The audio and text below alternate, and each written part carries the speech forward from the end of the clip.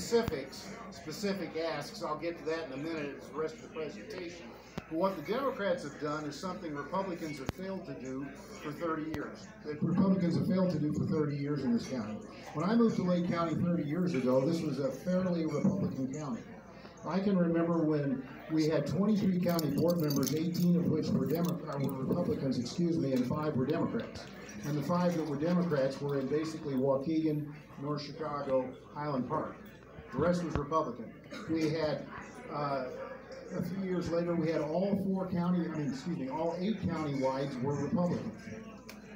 We had 1 state rep that was a Democrat.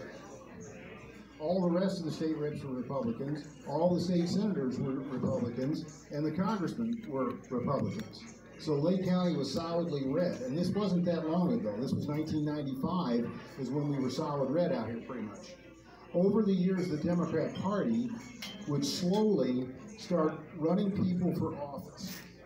They would have them run for different jobs that they knew they couldn't win, but that wasn't the point. The objective was to get their people prepared for running a campaign that they could win later on. They wanted to have them run for lower level races, more municipal, county board stuff like that didn't require a lot of effort to get elected compared to running for state rep or state senate or Congress. And they would have them go run in Republican areas to try to test out the areas to see where the Democrats were, basically. Because everything in Lake County claimed it was a Republican, even if it wasn't. And slowly but surely, they started identifying their voter base out there in Lake County.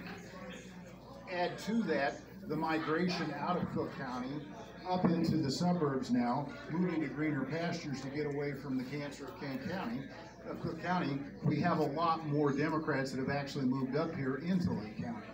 So the Democrats basically identified their voters over the 20 some odd years. They had the same Democrat chairman ran their party. Terry Link was the Democratic chairman from 1992 until 2021. The only reason that Terry Link isn't the chairman anymore is because he was federally indicted for a felony, and he stepped down from his state senate job, and he stepped down from being the Democratic chairman. But for years, they slowly and quietly started kind of like being how water is, how it gets into a little crack and gets a little bit deeper over here and spreads around and all that. And before you knew it, all of the local municipal school boards, the local municipal villages and cities, all the different levels of government at the local level became controlled by Democrats. Then they started moving up the food chain and taking over the more contested races. Republicans historically didn't get involved in those kind of races because everything was a Republican, and if the Republicans got involved with a local Antioch race for mayor or for trustee, people were saying, why is one Republican fighting another Republican, and why is the Republican Party picking sides in a particular municipal race? We're all in this together. Why are you guys getting involved? We're nonpartisan. So for years, Republicans did not get involved in local races. Democrats did. They didn't run as Democrats. They got into office, and now they're actually running as Democrats at the municipal election. Dick Barr, I know, was heavily involved in the municipal races down in Round Lake Beach. The Democrats in Round Lake Beach set up an entire slate of Democrats. First time ever, as far as I know, isn't it, Dick? Yeah. First time ever. Yeah, and Dick got behind some candidates that were opposing them who were not running as Republicans. They were running as some local party that's made up for a particular municipal race, and they managed to beat those Democrats. But this is what's happened, Dick, over time. And we are trying to build up the same kind of inertia, but it's difficult to get Republicans willing to get involved at all levels of politics in Lake County because of the traditions and the history. In addition, we've also got the problem that Republicans tend to get involved in politics 3 months before an election. Democrats are working, the election's over, they start on the next one, and then they start on the next one, and then they start on the next one. And what ends up happening is we roll up 3 months before the election and say, well, okay, here's our candidates, let's get out and do something for them. Since I've been chairman over the last few years, we've tried to increase the amount of support that our candidates got from the Republican Party at the county level. The difficulty is that we don't have a lot of money. The difficulty is we have a lot of people that basically don't have the time to volunteer as much as the Democrats do. The Democrats really don't have to worry about volunteers. They end up going out and getting a bunch of union people from Chicago that they pay to come up here and work the precincts. So they have spent a number of years. It took them a long time to get to where they are, and it took us a long time to get down to where we are. But I see 2022 as an opportunity for us to turn the corner. Part of the reason I think 2022 is going to be such a good year is because of some of the stuff I said at the beginning of my conversation here about what people are concerned about and what they're seeing. It's going to be a midterm election. Biden's going to overplay his hand. Pritzker's already overplayed his hand. And hopefully we're going to see a pushback, not only in Lake County, but all over Illinois and nationally. In addition, I'm hoping that the Democrats think that Lake County is a Democrat county. I'm hoping that whatever maps they draw, they decide that they're going to get greedy and try to knock off some more of our Republicans. The more they reach out, the weaker the districts get that they currently have in office. Sandy Hart at the county board level has 14 other Democrats that she has to protect their seats. A lot of them are new people. They've only been on the county board for a couple of years. And if she decides that she's going to try to go after what's left of the Republican coalition on the board, she's going to find out that she may actually weaken a lot of the territory she currently already holds. A lot of the seats that we lost in the last few years were seats that we really shouldn't have lost. But we had some bad national winds that were blowing across Illinois that didn't help us. We had a lot of candidates that I don't think really saw the train coming whenever it was coming in time to actually do something to try to stop it. We had a couple of scandals in Lake County that occurred a couple of years ago. Many of you may remember when Aaron Lawler, our county board chairman, had to step down because of a controversy. Nick Sauer, one of our state representatives from the Barrington area, had to step down. And the Democrats used that effectively against Republicans to basically paint everybody with the same brush. We are working as a united team at the county level to basically have a cohesive message. That's something also Republicans don't typically have, as a cohesive message. We tend to be more independent. The Democrats tend to be more followers. They got some boss standing up there, used to be Mike Madigan. He said, this is what your message is for the day, and this is what they all stood in line and did. Republicans tend to be more independent-minded. They tend to go out and they talk about different issues, and they don't necessarily get behind in a combined effort. I've been advocating for the last several years that Republicans start trying to get together on a message that we can repeat over and over and over again, and messages that appeal to the electorate, like some of the issues that I talked about at the beginning of our discussion tonight. Those Republicans that did get on that agenda are still in office. Those that didn't are not. Simple as that. Oh, I'm getting the microphone. Over here in the back, the gentleman has his hand up. Oh, yes, sir. I'm relatively new to the area. Do you live in Antioch? I do. Okay. Welcome! When I wanted to vote in the recent election, my recollection is that none of the candidates were listed by their party. It was all either independent or some with the township. There was some group of four or whatever. That's why I'm here now, because I ended up speaking with Sherry, who gave me some information about who reasonable candidates who lean more conservative and Republican. But otherwise, I really had no idea, and it was kind of a crapshoot who I was voting for. And again, I think I recall properly that nobody was identified as a Republican or a Democrat. Yeah. So, Which goes to the issue that I made earlier about how the Republicans have typically not got involved officially in those local races because those local office holders didn't want to be associated as a Republican. They tend to create their own local party organizations for that election. And so what ends up happening is nobody knows what they're voting for unless they happen to know the people they are voting for. Right, they run independently out there. I think even you did. Were you listed as a Republican or Democrat? He can't. He's a school board member. Right. School board by law can't have any partisan affiliation. I was doing a lot of research and much of it put on the computer, but that doesn't really help them much. So that's a problem, I think, too, if we're going to vote for the party that we supposedly support. It'd be nice to know who people are and what they stand for. So that's all. That's what this club should be doing. I'm sorry? That's what this club should be doing. And if you come to this club, or Lake Villa, or any of the other Republican clubs, they will tell you what they are about. The worst one are the judges. It is almost impossible to get good information on judges. Well, that's why I'm here now. Can I just ask? Yeah, what's your question? One other. Why don't the Republicans have any of the big donors anymore? I mean, it seems like you mentioned before, the Democrats are loaded with money, and whether we are or not, I don't know, but it doesn't seem to get to where it's The Democrats are loaded with money in part because they're in charge.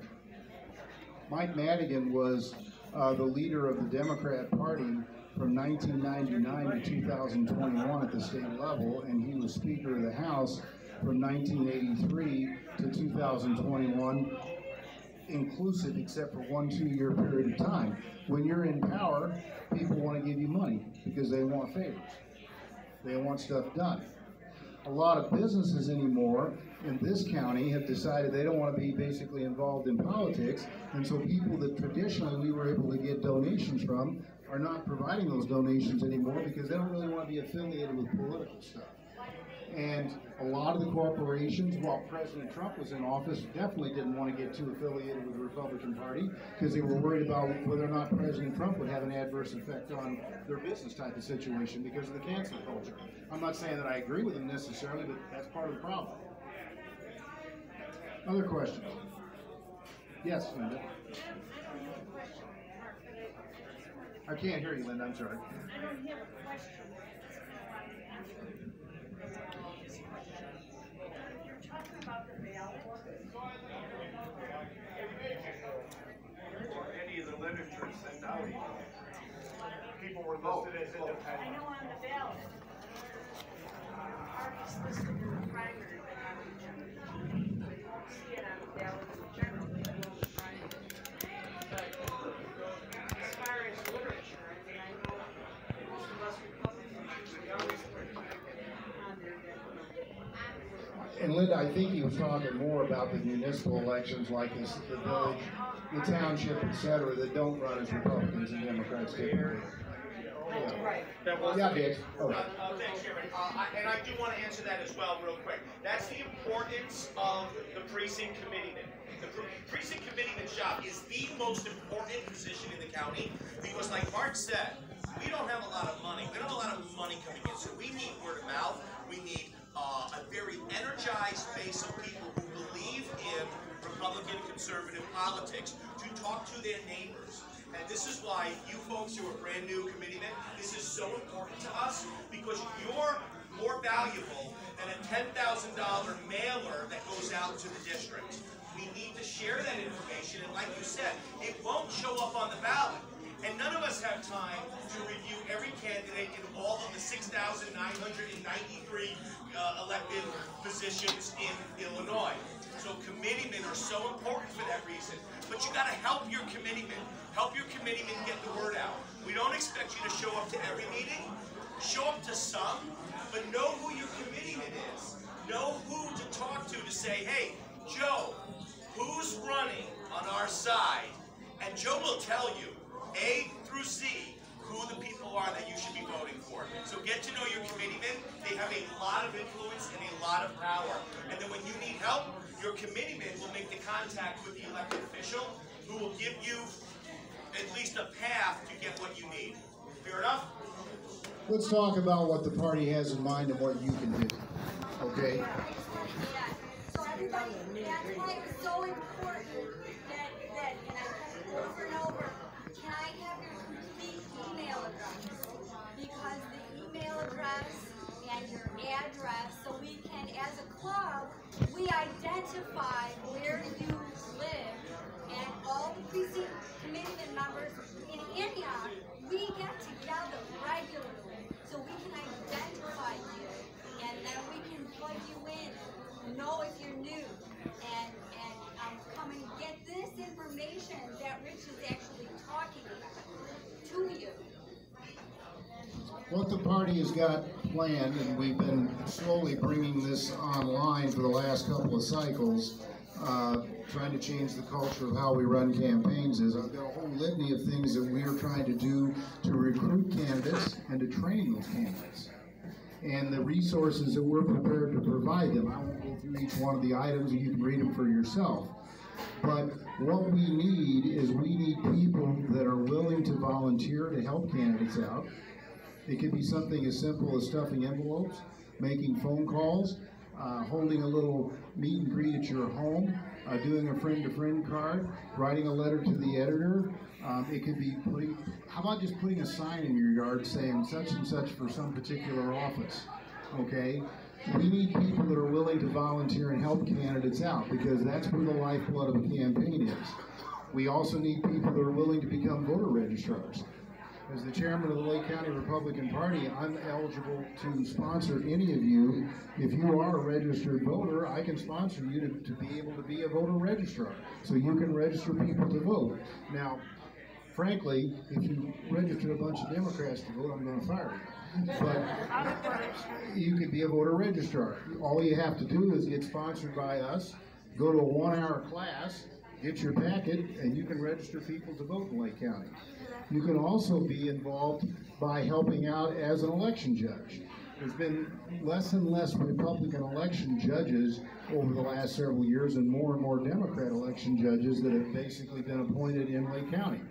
I have the ability as the chairman of the party to appoint election judges that are Republicans and to fire election judges that I don't think are Republicans but claim they're Republicans.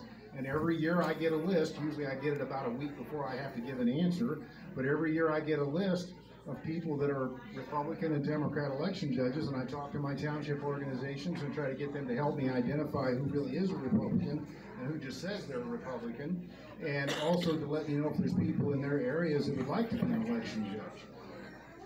We also can have people volunteer as precinct committeemen. Precinct committeemen, we beat that horse to death tonight between myself and Dick and others as to how valuable those people are to us. If you think that that might be a little bit too much for you to do to volunteer, maybe what you could do is be a helper to a precinct committeeman.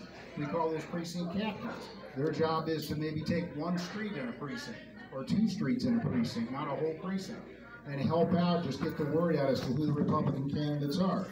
This is what you can do to help.